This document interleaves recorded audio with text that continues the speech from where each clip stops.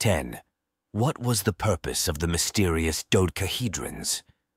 These 12-sided shapes made from copper alloy have been discovered in various locations across the Roman Empire.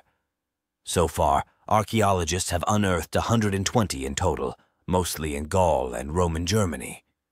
Each dodecahedron has a hole in each side and circular knobs on each corner.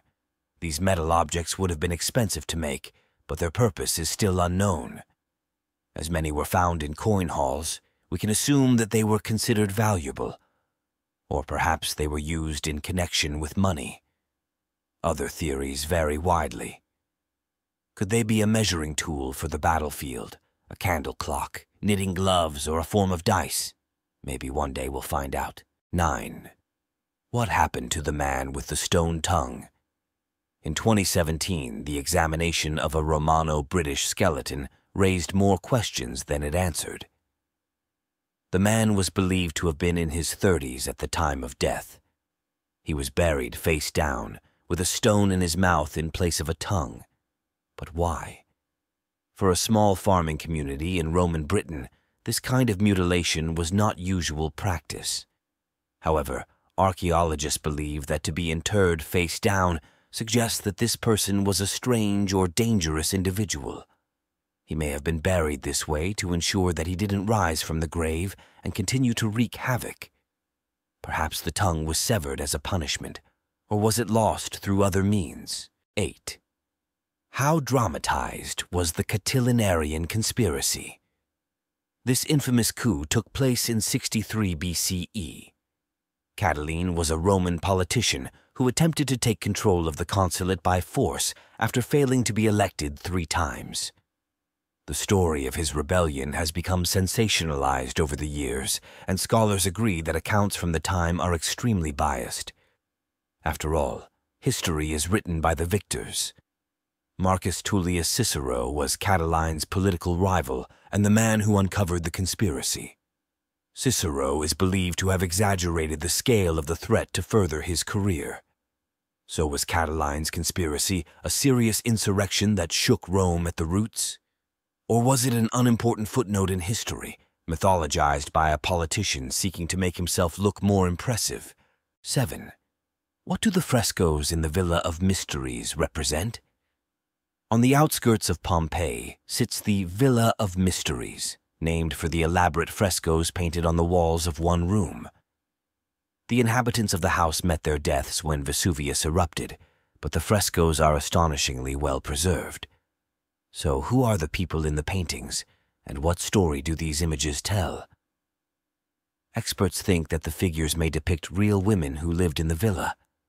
They appear to be participating in a marriage rite associated with Bacchus, the god of wine and festivities. The Greco-Roman mystery cult dedicated to Bacchus has a scandalous reputation, thanks to Roman writers such as Livy. But the secrets of the cult remain as mysterious as the frescoes themselves. 6. Who is the inhabitant of the Lead Sarcophagus? In the ancient city of Baiae, just over 10 miles from Rome, a major archaeological dig took place back in 2010. The most intriguing discovery was a sarcophagus made of lead, folded like a burrito and buried right in the middle of what was once a city block.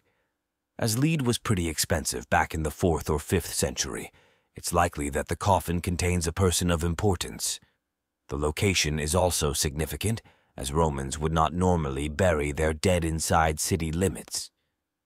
We are yet to learn the identity of the body and the reasons behind this unusual burial. However, other lead sarcophagi have been found to hold the bodies of women of rank, soldiers, Christian leaders, and female gladiators. 5. What was written in Livy's lost history? Titus Livius, better known as Livy, was a famous ancient chronicler of Roman history. His notable work, From the Founding of the City, details the early days of Rome and the legends surrounding it.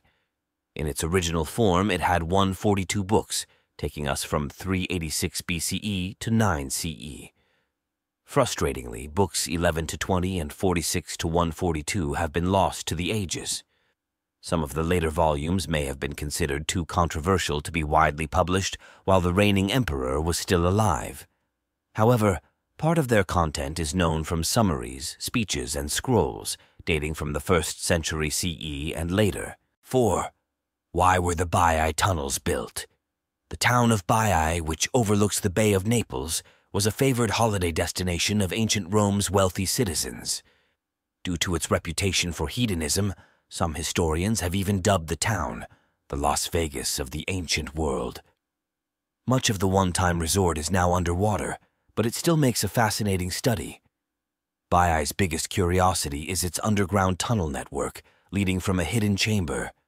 A sulfurous stream runs through the caves, with a landing stage at one end. At the other is a staircase leading to a secret sanctuary.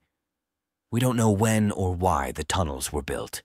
However, many believe they were intended to replicate the journey to the underworld. 3. What was so special about Silphium? Back in ancient Roman times, one particular plant was considered worth its weight in denarii. This was Silphium, a plant with black roots and yellow flowers, thought to be part of the fennel family. It was probably harvested to extinction, but we know what it looks like because the people of ancient Cyrene immortalized it on their coins. So why was Silphium so highly prized? The Romans used it as both a contraceptive and an aphrodisiac, as well as in their cooking. It was said to treat a range of ailments, from a sore throat to indigestion. It's mentioned in poems and songs, and some called it a gift from the gods. But was it really all it's cracked up to be? 2. How did the Romans worship Mithras? Originally an Iranian deity, Mithras was a god of war, justice, and the sun. In the 2nd and 3rd centuries, worship of Mithras was permitted and even considered a sign of loyalty to the Roman emperor. However, when Emperor Constantine embraced Christianity, the old religion went underground. Almost no written texts survive from the Mithran mystery cult, which was wiped out by the end of the 4th century. However, many of their cavern-like temples survive. Most of what we understand about Mithraism comes from ancient sculptures and graffiti, but for the most part, the mysteries of Mithras remain a mystery. 1. What happened to the 9th Hispania?